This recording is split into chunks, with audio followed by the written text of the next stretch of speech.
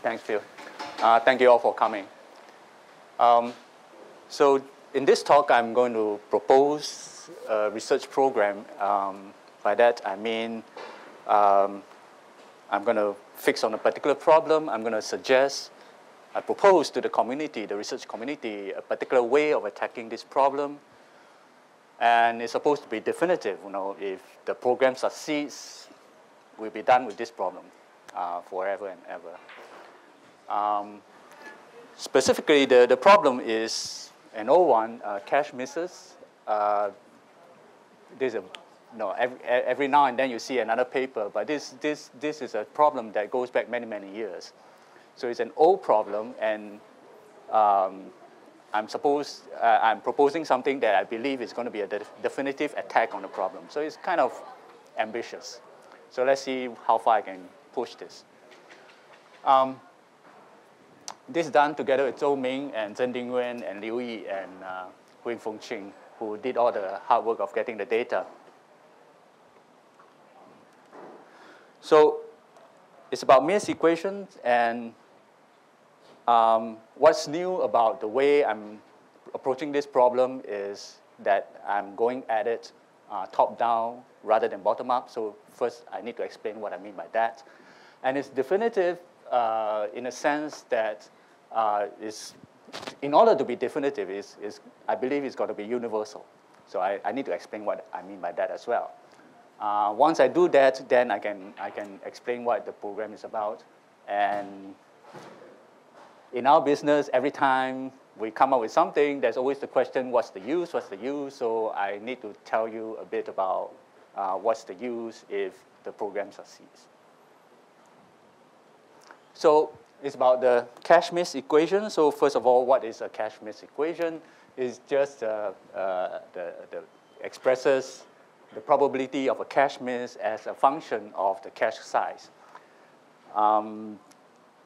So cache here, one of the things ambitious about this program is that I'm not attacking any particular one level of the memory hierarchy. I'm saying that this is the way to attack any level of the hierarchy. So cache here has a very is very general. You could refer to the processor cache, the RAM, database buffer, web proxy, etc. Size, memory is cheap. Maybe size is not an issue. No, I still think that it is an issue for various reasons. Even if you have a large amount of memory, one of the things that is coming back into vogue now is virtualization. With virtualization, you still have to allocate the big memory to various virtual machines, so we have to decide how much to give to any one of them. So size is an issue there. If you're talking about consumer electronics, for example, if you have something year big, and you cannot just simply add memory if you want to. So again, size is still an issue.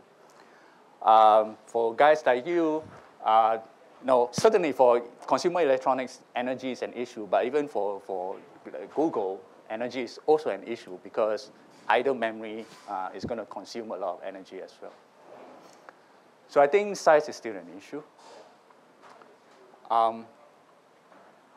Now, although I wrote that equation, or that equation expresses the probability of a miss as a function of the cache size, actually there are a couple of other things that determine the probability of a miss, and namely the reference pattern and the management policy.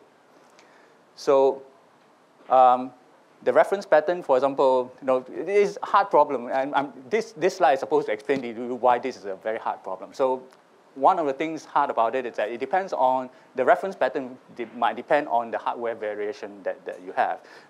Whether I'm talking about the data cache or the instruction cache, for example, and whether you are using multi-core threading. It depends on the layout, whether you are, what is your page size, whether you have an index on your data. The application mix, are your processes pipeline or are they running concurrently? If they are running concurrently, do they lock each other out, for example? That's going to affect your reference pattern.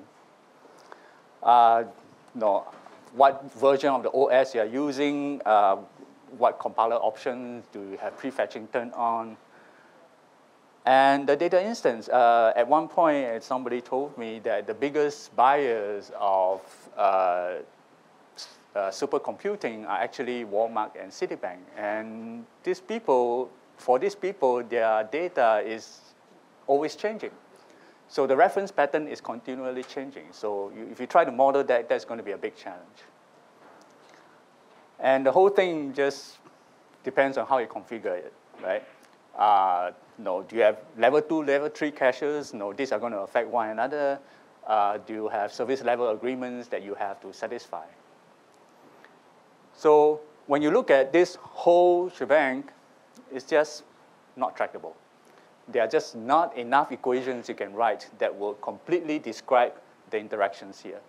And if you could write enough equations to describe this, you cannot solve it. So what have people been doing? So what they do is what I call bottom-up analysis. They start off with very simple assumptions about what is happening. So typically, they'll fix on some idealized replacement policy, let's say LRU, assume there's no prefetching, etc. So you have some nice, clean policy to deal with.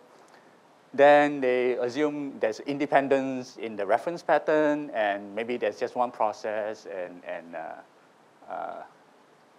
so you have a very simple reference pattern.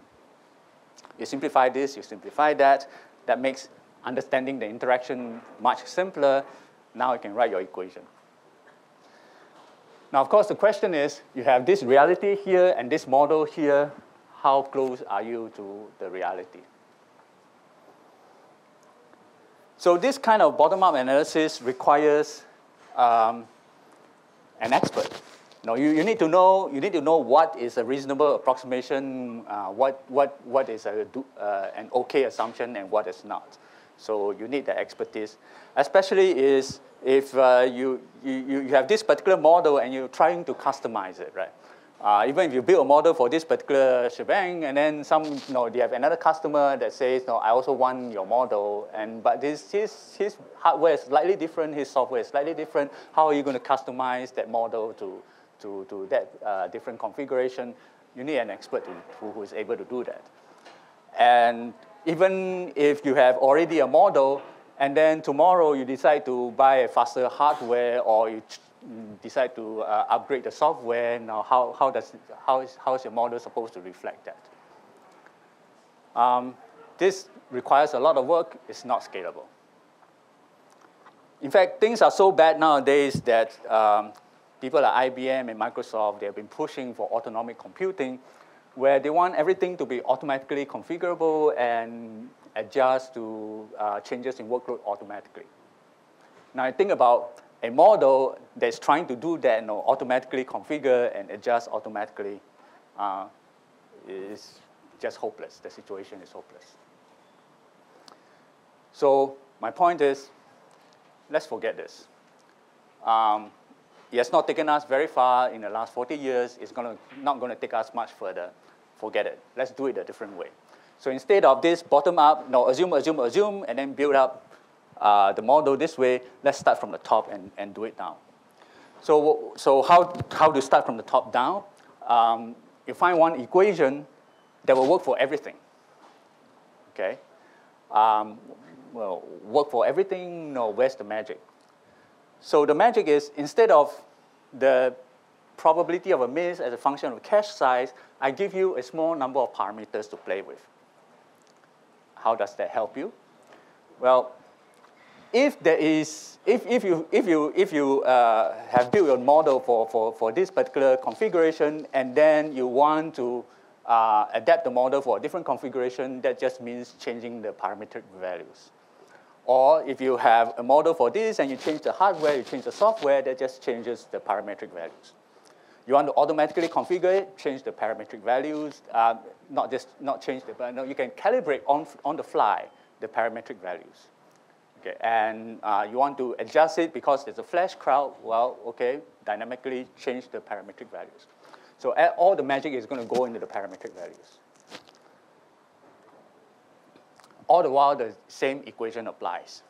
Okay, so this is what I mean by universal. A same equation, but with values with a small number of parameters, and the values change according to the circumstance. So this is the goal, right?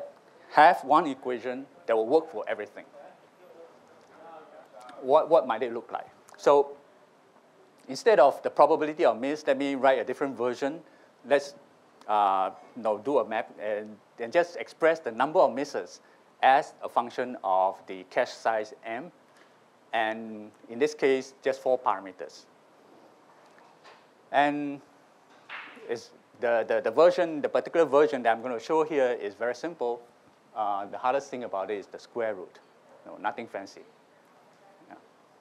What do the 4 parameters? So this one is the cache size here. What do the 4 parameters mean? Okay. So if you plot the number of misses against the cache size, you see that as cache size increases, the number of misses decreases. So the n star here is the co-miss, right? As when your memory size or cache size gets large enough, at some point it will stop going down, and all you're doing is catching the co-misses. So this is the lower bound, and that's the n star there. And then the m naught here is the vertical asymptote. There is some minimal amount of memory that you need in order to run your workload. You couldn't push it all the way to 0. So this one is, the vertical asymptote is the m naught there. Okay. How different is this from previous equations? One of the critical difference between this and previous ones, now, previous equations typically use a power law.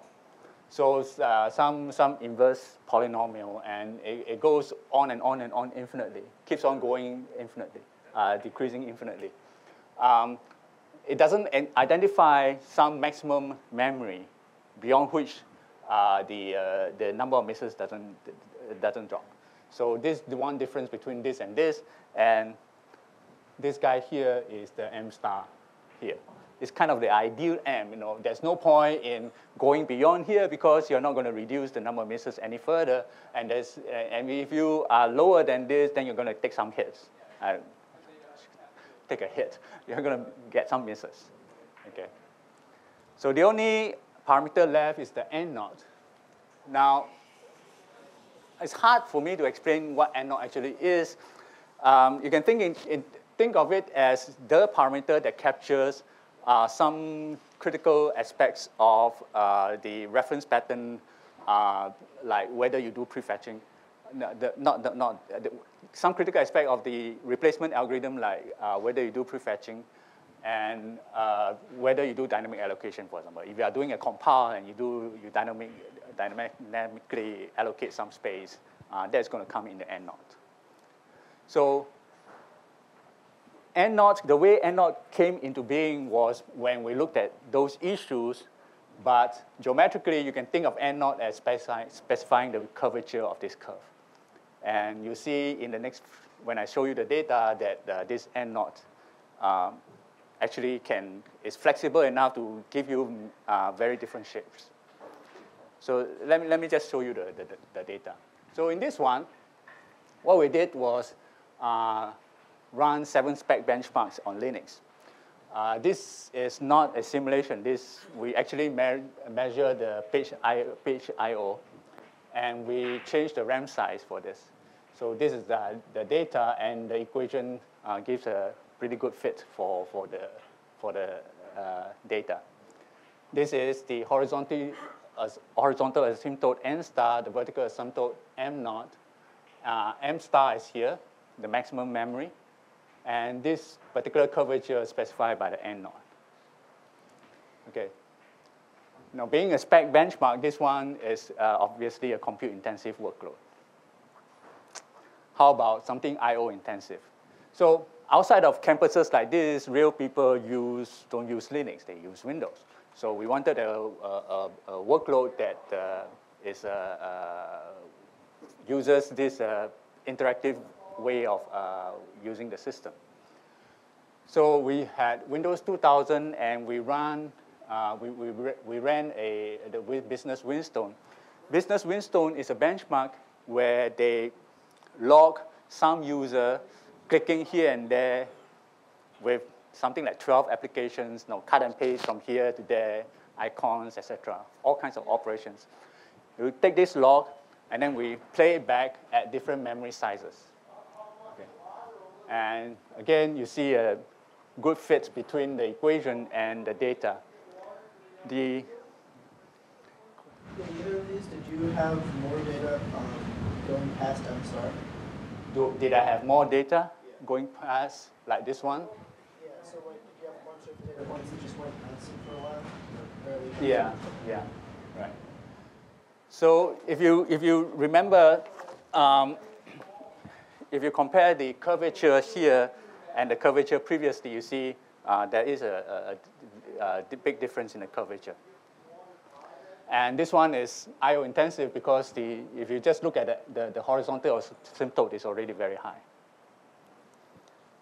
Now, these days, this is very nice, but we wanted to challenge the model more aggressively in the following way. If you have, people do Java and Python and C#, this garbage collected applications.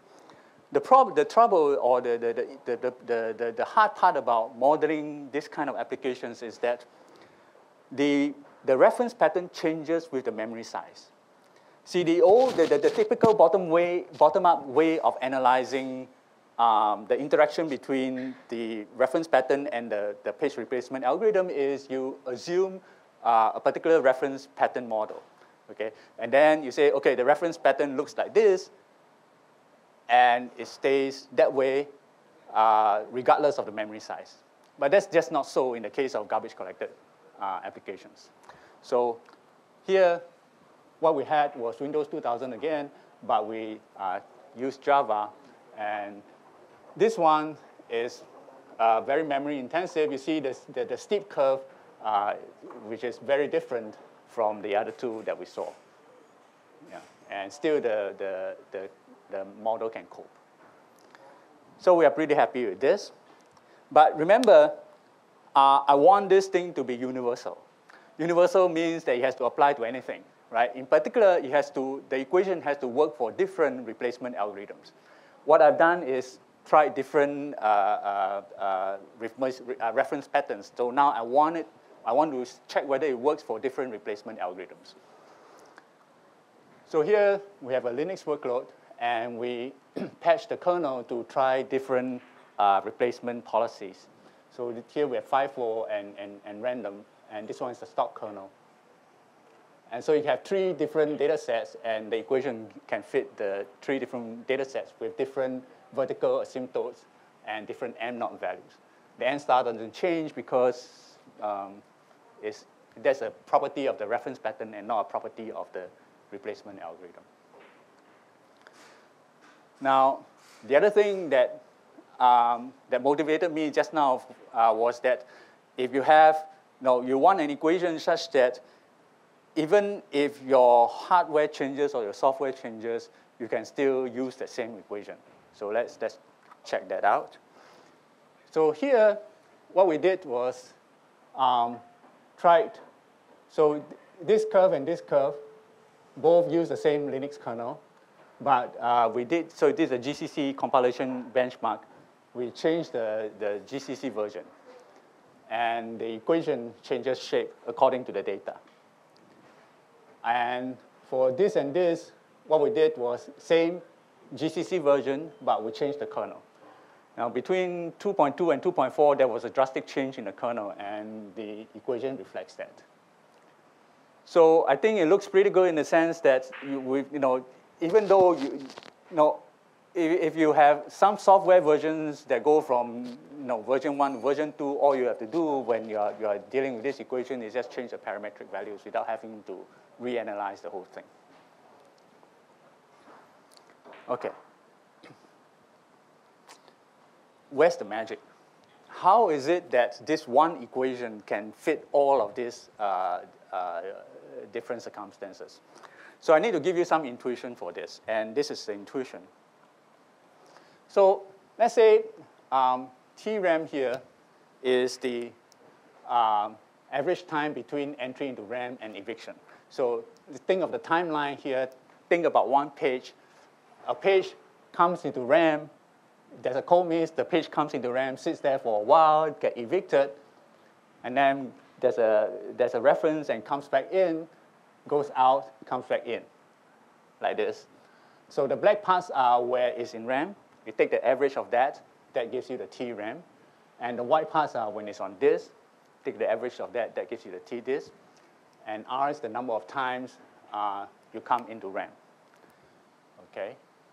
Now, what I need to do is look at the probability that you read a page that has been evicted. So one way to look at it is imagine that the references are uniformly distributed on this line. Then if the reference comes in here, then there's going to be a miss. If the reference comes in here, there's going to be a hit. So the probability of a miss is just naively the white part over the whole line, like this. Right? The other way to look at it is the first one is a code miss. You don't count that. Because here I'm talking about a page that was previously replaced. So code miss doesn't count. So you subtract that 1, so it's R minus 1 over R. That will give you the P. So you have these two. You massage that. You have this one equation here. And this one equation, notice that in deriving this one equation, I did not make any assumption about the reference pattern nor any assumption about the replacement policy. So I grandly call this the references plus replacement invariant. So the hardest part about analyzing cache misses is this interaction between the reference pattern and the replacement policy. And here I have an equation that is independent, that appears to be invariant, regardless of which one you use for this or that, is supposed to still work. That's why I call it the invariant. Once you have this, you just add Little's law, one of the standard results from queuing theory, do a bit of juggling around, and you get the equation. It's not too difficult. You can imagine going from the R value to the N value. So that's the derivation behind the equation. When I described the intuition, I in fact did not say anything about the reference pattern, right? It could have been references to a database buffer, let's say. Okay, so yeah, let's try, check. Would it work when I'm talking about not about RAM, but talking about a database buffer, some application object like this one. So here we took some traces. Well, this data generated from real traces taken on commercial workloads. So these guys have access to IBM's database machines, and they had like 12 traces from some huge companies. They did not specify exactly what those companies are, but you can guess between the lines they were things like AT&T and IBM's own workloads, etc. So these are huge workloads. And we did a simulation, and well, actually the data came from them, and we just checked whether the equation would fit their data, and it seems that it fits very well. Now notice that in real data, the data is not going to come down nicely with the curvature is not going to be nice like this. It's going to be up. The curvature is going to change one way, this way, one way. This kind of waterfall behavior. The equation can't catch that. If you analyze the equation only has one change in curvature. So it cannot catch this kind of multiple changes in curvature. But so what the equation can do is to do its best if you have multiple changes in curvature. Yeah. So that's one of the weaknesses of the equation. If it works for the database buffer, why won't it work for a database for web cache? So here, we took some traces from one of the websites in China. This is supposed to be a largest peer-to-peer website. A lot of naughty stuff going on there. And the fit is very nice. So I'm optimistic that this thing works for web caching as well. One thing about web caching is I actually don't know whether the particular trace the student picked for this has this property, but for web caching, there are these additional issues about some file sizes are very big relative to others, and there's this zip distribution where some data, some files are there are many files that are rarely accessed. So there are some differences in reference pattern from the standard ones, but the equation seems not to worry about this. Okay, so remember my objective was to get one equation to work for all kinds of workload, all kinds of replacement policies, and I've only shown you the good news, right, up to this point. But it's unlikely that, that this will work all the time. So this is where the research program proposal comes in. I have enough data to give me optimism that this particular approach to the problem is feasible. So let's see what will work in general. So I propose that instead of this 40-year-old strategy of bottom-up analysis, let's do it the other way around. Do it top-down, and for every cache type, whether it's database buffer or processor cache or whatever, let's derive just one equation for each level of the memory hierarchy. Okay. So that's the program. So in a case, if I'm talking about the RAM or the database buffer or the web proxy, I show you that this particular equation works. Right? But if you have something like a set associative cache, surely it's not going to work. Very simple reason, because the equation that I showed you is one-dimensional. There's just the M, the cache size. But for a set associative cache, it's two-dimensional. You have the number of sets, and you have the associativity. So you have to explicitly reflect this two-dimensional characteristic in the equation. So the previous equation that I showed you is not going to work. So what might work? My current favorite is this one. So here I need 5 parameters. The A here is the co-miss. So remember this is the associativity, and this number of sets. These are the 2 dimensions. The A here is the co-miss. P1 here is the probability of a miss if your line, if your cache has only one line. Okay.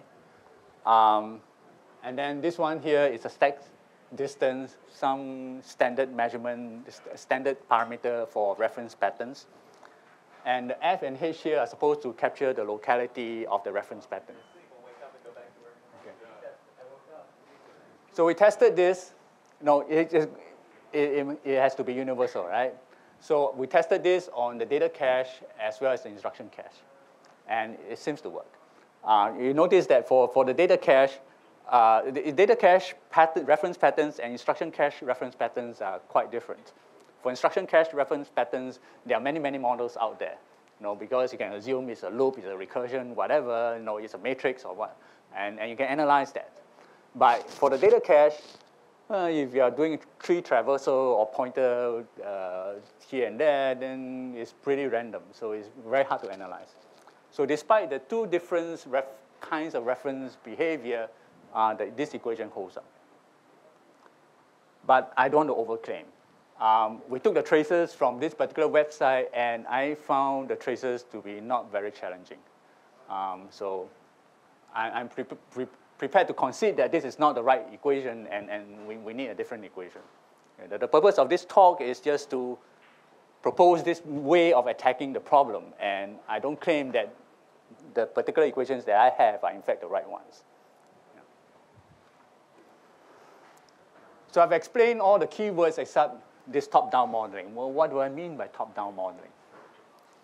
Okay, so remember this equation that I have, right? And I show you some data that says that it works for the database buffer. But there's something wrong, there's something missing from this equation.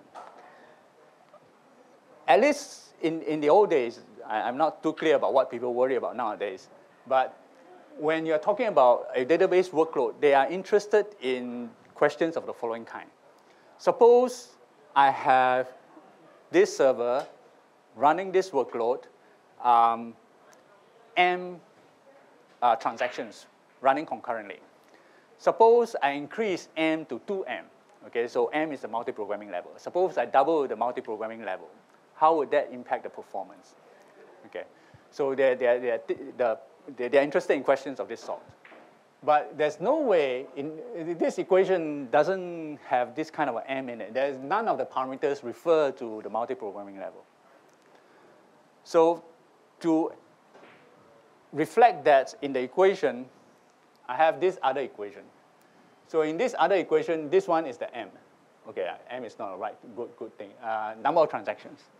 Okay, so it's the multi-programming level, and each transaction makes so many requests to so many records. And the equation will look like this. Yeah. And it's quite obvious that this equation was derived from that equation. So the point is this. I have this equation. First, I verify that this equation works for anything, universal. Now, if there's some aspect of the workload that I want to be explicitly reflected in the parameters, then what I will do is I will analyze how those parameters up there depend on these other parameters, and then I refine those parameters into other set of parameters, including the one that you're interested in this case, the multi-programming level. Okay. So, and if that's not enough, you want to refine further, you just go down some more. So this is what I mean by a top-down approach, rather than assume, and build the model up this way. Yeah. Okay. So let me give you some examples of what you can get out of equations like this one. So energy, right? A popular issue nowadays. So in the case of mobile devices, you want to save battery. In the case of large data centers like what you guys have, you want to save money on the electricity budget. All right? So what does the equation do for you? So remember this example that I have just now? The M star here is sort of like, you don't need more than this. So the idea, of course, is to shut down any excess memory beyond that. But in order to do that, you need to have an estimate of what M star is. And the old equation just doesn't give you that. So what does my equation do for you? Well, let's say we have 3 data sets like this, and then you just fit the 3 data sets with the equation. What you get is 3 sets of parameters, and the M star for the 3 sets of parameters are there. You know, the M star is not anywhere on this curve. No, it's somewhere out here, right? But the equation, you will appear in the equation once you do the fit. Okay. So at this point, it's for me to ask the question, right? When I presented this thing in Beijing to the Microsoft people, they have an interesting spin on the problem. So the guy who talked to me was actually somebody working on BitVault. BitVault is some archival system, distributed, huge amount of servers, and because it's the huge number of servers, you can be sure that there are always some of them going down. So because some of them are going down, you want replication. So we have a huge number of servers with replication, and they're all up. So they are burning up a lot of energy. So his question was whether you can power some of them down. Because you have replicas, right? Can you power some of them down? And he wants to look at how the equation can be used to address that question. Now, it wasn't very clear to me what exactly he had in mind. And this is my best take on his question, which is that if you try to go to a particular replica to retrieve a document and the replica was powered down, that counts as a miss. Okay. So then you have, again, you have misses. You want to find sort of like the minimum memory size for the whole system. But minimum memory size may not be a meaningful question for this particular instance. I think what you could do with the equation is that once you have the equation, you can use the equation to calculate the trade-off between, if you have a miss in this setting, right, that costs you in terms of excess latency. So now you want to balance between excess latency and power saving. And the equation will help you do that calculation. So maybe, do you think something like this will work for you guys? You guys have huge data sets as well, right? So I'll be happy to talk to anyone who thinks that this might be useful for you. Okay, so this is talking about memory sizing. When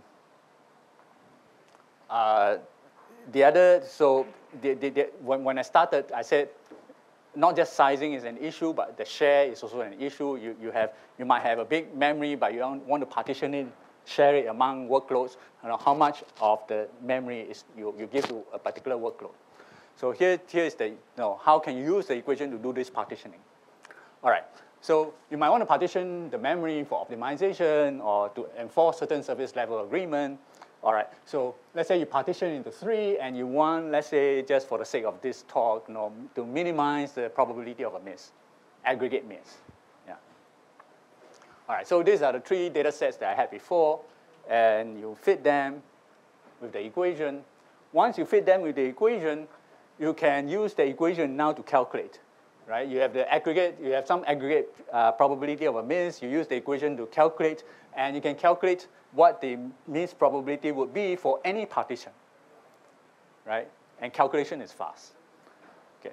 So once you do that, you completely map the surface, right? This is it's 2-dimensional problem. You have 2 dimensions, and the surface here is the probability of miss. It's not very clear on this particular plot, but I think this one is the predicted one, and this one is the measured one, the real miss.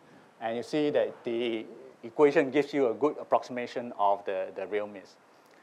So what you can do with this now is you can do the optimization that you want, locate where the optimum partition is, or calculate the trade-off between different partitions, for example. Another thing that I used to motivate this was this issue about autonomic computing. If you have a sudden change in workload, you want to react to it automatically and dynamically. How do you do that? And I said, by giving you the parameters, you can just calibrate them on the fly.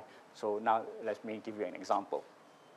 Okay, so for this, I take the database example, TPC workload, and we change the number of terminals, multi-programming level, cyclically. 50, 40, 30, 50, 40, 30. So the miss probability is going to keep on changing if you don't change your memory size, right?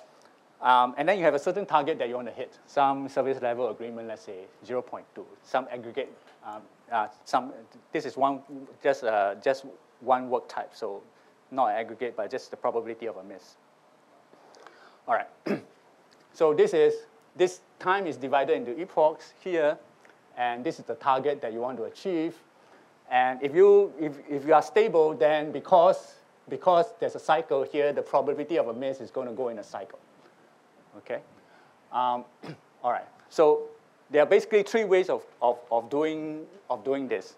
One obvious idea is to do gradient descent. You take 2 neighboring epochs, look. So this is a certain memory size. There's a certain memory size, and you look at the p-miss for these 2. You draw a line, this is your target, that tells you what the target memory size should be, right? So that's gradient descent. If you do that, you will converge on the target p-miss, but you can go through these violent fluctuations for 2 reasons. One reason is that the reference pattern, for example, has randomness in it, and that randomness is going to throw you off every now and then. And also, the workload itself is already cycling. So that's going to perturb it some more. So because of that, you can have this overshooting and undershooting, and it takes a while to converge. So one way of dealing with this is that, well, you have these fluctuations, let's say random fluctuations, right? You smooth them out. If you can smooth them out, the gradient descent will work better. So one way is to use the equation to smooth out the fluctuations. You have this smooth curve. With this smooth curve, you calculate the gradient. That's a more stable way of estimating the gradient. And sure enough, if you do that, then you have convergence sooner, right? But if you have the equation, why even do gradient descent? Use the equation to calculate what the optimum, what the target memory size should be, right? So if you use the equation to compute the target memory size, then bang, in one epoch, you're there. So this is how the equations can be, no, the calibration here happened in real time. So you can do this calibration automatically and dynamically. Yeah. What was the dynamic variation in M that corresponds with the various epochs there? Dynamic variation. So you were computing M, but you're displaying how accurate your miss rate was. I wondered what the overall variation of M was, given that you had a model behind that was sensitive to the various number of terminals per epoch. Was it a 50% variation in? I never saw the data, so I couldn't answer. I could look up the data. Yeah. One of my students generated this graph, and I never saw the data. Is that an issue? I just wondered if it was a small variation in percentage of M. I'm just wondering about the sensitivity in the mapping. Yeah. I should check it. Thanks. Okay, so this dynamic adjustment of the memory size. The next thing is the memory share. Okay, so this one, let's say you have some shortage of free memory. So remember, you have this big memory, and you are trying to cut up this big piece of memory and allocate it to different, in this case, virtual memory, virtual machines. And you start up another virtual machine. So suddenly you're out of space. So you want to reclaim some of this allocation and give it to the new virtual machine, right? And you want to do it in some fair way, right? Okay, so you can define, so here's the scenario. You are divided into 3 parts, and you start off before the reclamation from these 3 of them, some unfair allocation, right? In this particular case, you see that the pool number 2 is consistently has a lower P-miss ratio. Here is the P-miss against divided by the co-miss. So that's our measure of fairness. And it's unfair in the sense that one of them is consistently lower than the rest. And also the spread is big, right? The spread is big. You like to narrow down this spread in the ratio. So if that be your objective, you can have other definition of fairness, but if this is your definition of fairness, now what you want to do is free up some memory by taking away some from each one of them and give this to the new one, let's say. Okay. So you can use, once you have the equation, you can use it to calculate. And it's some kind of prorating. You can see some kind of prorating here, except that the prorating is it's not in terms of MI, not a share. It's not in terms of M star, the optimum, so-called optimum, but in terms of this difference between M star and M naught. Okay, so remember, M naught is the vertical asymptote, M star is the optimum. So you're talking about this space, not this space, right? You do that prorating, and according to this definition of fairness, you should get what you want. So we did it, and after the reclamation, you see that the square, none of them is consistently the lowest, and the spread is smaller. Okay. So the point here is that once you have an equation, you can use it to do your calculations for your memory allocation management. Okay, one more example. Autonomic computing. I said that the IBM and Microsoft have been pushing it, and in fact, the database people are out there on this. So the major database people, they have all come up with software to help people configure their machines automatically. And for a database server, there are just humongous number of tuning knobs. But for all of them, one of the things that they focus on is the buffer allocation. So all three of them have some simulator embedded to predict the number of IOs for, if you have a bigger buffer or a smaller buffer. And this is you do the simulation to do this, use simulation to do this prediction. So it's hard coding, right? So it's very hard to change if you change the hardware, you change the index structure or whatever, the table design, then how are you going to change the simulation code? So this is an issue. In the case of smaller buffer, so first of all, we have to understand, right? Why would you want to have a smaller buffer? So according to what one of the guys told me, in the enterprise setting, sometimes the buffer manager is a black box. You cannot see the reference patterns. What you can see is what are the misses. You can see the misses coming out of the black box, but you cannot see the reference pattern inside the black box. So now, if you change the buffer allocation to a smaller size, why would you do that? Well, you might do that because of server consolidation. Let's say you take two servers, you put it on the same machine. Each one of them now get a smaller buffer, smaller amount of memory. All right, so you have a smaller buffer, a smaller amount of memory to play with. Now you're going to predict the number of misses. How do you do that? If you don't know the reference pattern, what was previously a miss, what was previously a hit now becomes a miss. And you never saw the hits. So if you never saw the hits, you never saw the reference pattern, how are you going to predict the misses? So for them, this trace-based approach is going to be a problem to attack the issue of smaller buffer size. For me, it's not a problem. I just use the equation, fit it, do interpolation, extrapolation backwards rather than forwards. No problem. Yeah. So how did you derive M0 in that instance? M0 just fall out of the fit. It's not derived. Okay.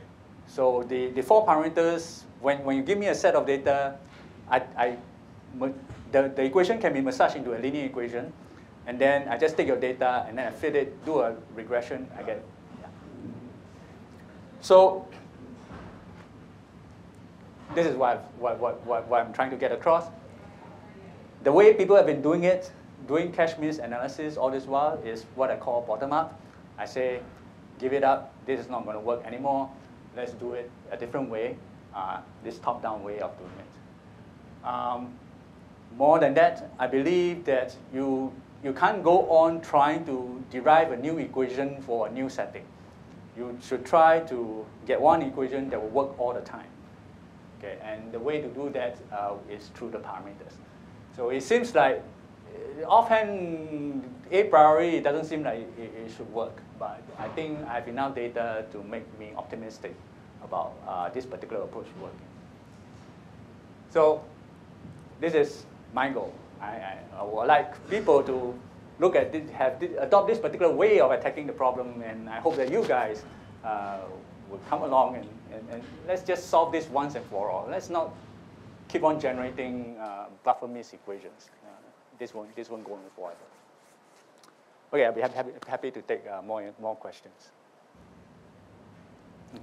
So do you have a notion for, I'll call it the compositional mathematics, that allows you to take one parameter out of your equation and replace it with, say, 3 more higher resolution parameters? So for instance, you started with your base model, you modified that model when you went to the n-stream database buffer. You modified the model a different way when you went to cache set associativity. If you needed to do the composition of database buffers with cache associativity, is there, in other words, is there a kind of a hierarchical refinement that one could imagine where you can reuse some of the fundamental physical modeling parameters from the coarser level and then selectively replace one or two with refined elements so that you're not deriving a new equation for each different instance? Okay. So the question is, let's say you have a database workload. I have a database equation. I have a cache processor cache miss equation.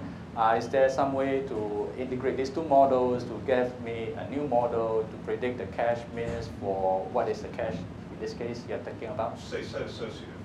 Set associative. Okay, so in that sense, okay, so the way I see it is that I start with the cache miss equation for set associative cache, and I want to see how my database model can help me refine this. Short answer is, I don't know. I've never done it. I don't know how it might work. What the kind of composition that you're thinking about, I've tried to work on, let's say, I have two compilation workloads. No, let's say I take the same file and I run two compilations simultaneously. No, how would the equation can I take the two equations and merge them to give me one equation? Things like that. But I've not looked at two different types of equations. Well, I'm also almost thinking of the taxonomy where you take your initial equation and then in the refined mode you say, in this mode, n0 is no longer a constant. It's replaced by this function and these three additional parameters. And m0 is no longer a constant. It's replaced by this. And so the equation grows in complexity as you've added the parameters, but it does it in a way where you could assume some coarse-grained approximations and then a series of hierarchical refinements that kind of attempt to recapture the intuition slide that you displayed. Yeah, so your point is, whether I have some kind of theory for doing this hierarchical refinement that I talk about in the top-down thing. Right now, right off, no. The only thing I tried was for the database case. I don't know how that might generalize to other parameters, other workloads. Yeah, thanks. But yeah, if I've convinced enough people to attack this problem this way, you will see the answer soon, I hope. Yeah. No? Okay, thank you.